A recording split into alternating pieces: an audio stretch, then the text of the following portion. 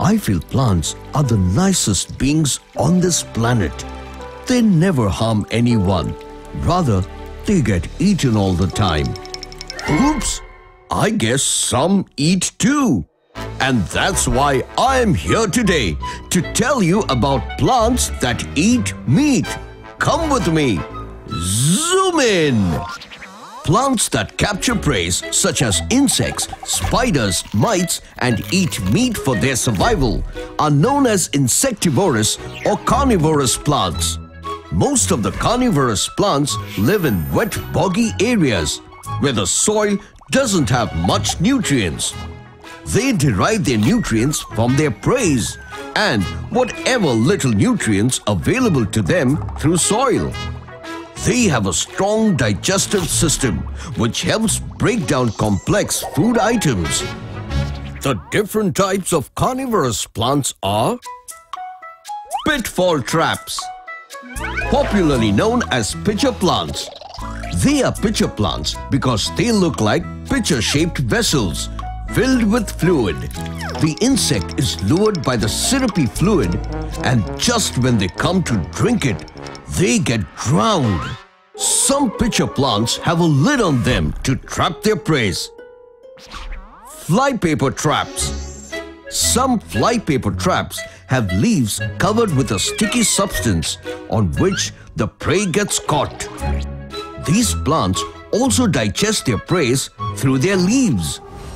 Other kind of flypaper traps use tentacle-like stalks covered with glands to trap and digest insects. Their stalks have digestive soup on them to absorb the nutrients. Snap traps. Venus flytrap is the most popular snap trap. Here the plant has mouth-like leaves that literally snap shut when an insect or spider lands on it. There are some snap traps that are found underwater, and they are known as water wheel plants. They do the same thing but underwater. Bladder traps.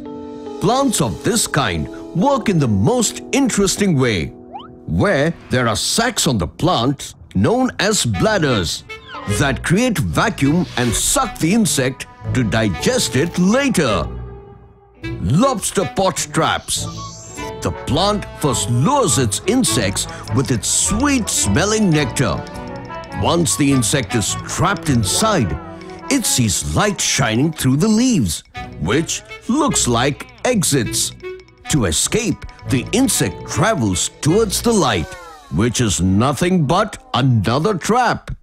This is the plant's way of actually misdirecting the insect to the inside of the pitcher, where it is caught and eaten by the digestive liquids. Trivia time! Some pitcher plants are so large they can catch and consume rats and frogs. Some carnivorous plants reflect ultraviolet light to attract their prey. Hey, don't go there! Wait, I'll help you. Let go. So, this is me zooming out. Tune in next time for more fun facts.